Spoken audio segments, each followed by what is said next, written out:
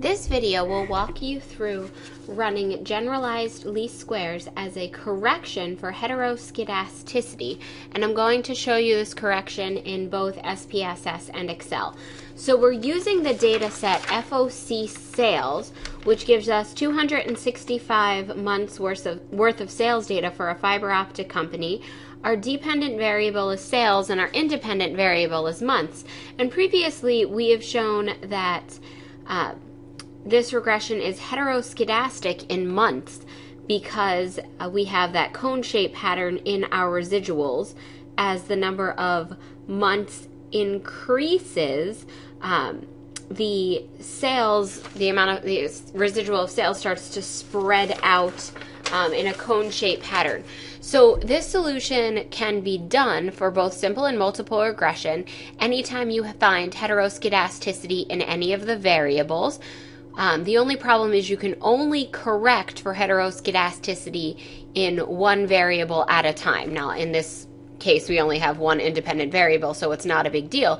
But when you're actually going through and running your regressions, when you have multiple independent variables, you're going to have to graph the residuals individually for each of the independent variables in order to see which of them is causing the heteroskedasticity problem, and then use that one to do the correction. So here I have my data. The first thing I'm going to do is create a new correction variable. So I'm going to go into transform and compute variable. Okay, so I have some other work that was up in here, which is not what I'm working on. Okay, so the first thing I want to create this correction variable. My correction variable is going to be 1 over the square root of the heteroskedastic variable. So let's go over here into my numeric expression, 1 divided by, then go into arithmetic, and I want to select the square root and bring over my independent variable, which has heteroskedasticity, which is months, and click OK. So go back to my data viewer, and you see I have created that correction. Then to actually run GLS, I'm going to go into Analyze, and then Regression and Linear. I'm going to select my dependent variable as sales, my independent variable as months, and then down here, this correction, I'm going to select that as my weighted least squares weight. Now here, I'm assuming that the heteroskedasticity is proportional to 1 over the square root of x. And this is just a general assumption that you're going to see, happening very often with GLS. However, newer versions of SPSS will offer you the option to actually figure out what the correct weighting scheme would be. So, how that heteroskedasticity is proportional to that independent variable.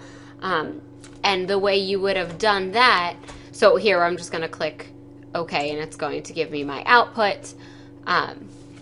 And so I'll go down to my coefficients, and this is the corrected. I can, read this as this is my beta 0, this is my beta 1. So for each additional month, sales are predicted to increase by roughly 72. And then I have I did not select 95% confidence interval, but I can go back in there in my Analyze, in my regression, and make sure I, in those statistics, that I get the confidence intervals of my estimates, and I can run that again, and I would have that bounding in there as well. So I can just interpret this regression and I'm absolutely fine. There's nothing else I need to do.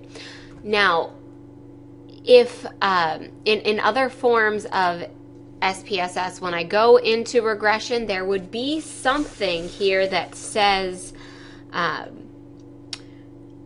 says something about weight estimation or something like that, and you would actually go through and run a weight estimation on the independent variable. However, our version of SPSS that we have access to is not allowing us to do that. Okay, so let me show you the same thing in Excel. Let's bring this up. Now, in Excel, we're going to follow the same logic. We are going to create a new column, which is going to be 1 over the square root of our heteroskedastic variable. So 1 over the square root of months. Creative title for my new column, I know. Okay, so that is going to be 1 divided by square root of months. Okay, and click, copy that down. Now I need to correct for x and y by dividing them by that square root of x, or multiplying them by 1 over that square root of x. So corrected months and corrected sales. Okay, so corrected months is equal to months times 1 over the square root of months. And bring that down. And I'll do the same for corrected sales is equal to sales times 1 over the square root of sales. I'm sorry, 1 over the square root of months. So I'm making this correction here. And now I'm going to go into data analysis and run my regression here. So data analysis, regression.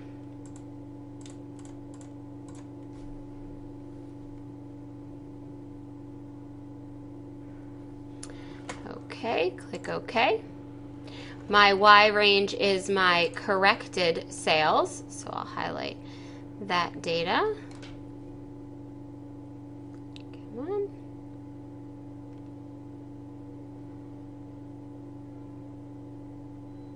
Bring that down.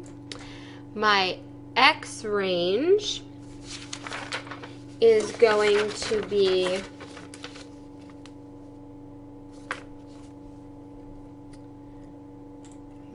here, all the way back up, 1 over the square root of months and my corrected months together. And that 1 over the square root of months, that's going to serve as my new intercept, because I'm going to need to suppress the intercept to be 0, and that will be my new intercept.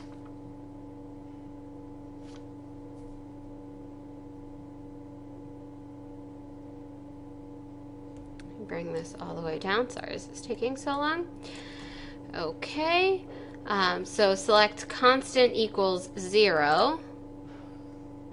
Okay, then I've just gone ahead and run my regression.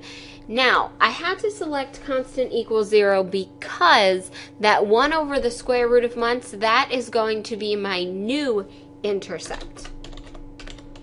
So my corrected intercept. So now I would say, I can just do my interpretation normally for each additional month of sales. For each additional month, sales are expected to increase by roughly 73. And if months are 0, sales will be 4,662. So you'll notice that these observations are, the numbers are going to be slightly off whether you ran SPSS or whether you ran Excel. But, that's just a function of how it's going through and actually performing that weight calculation and the suppression of that intercept.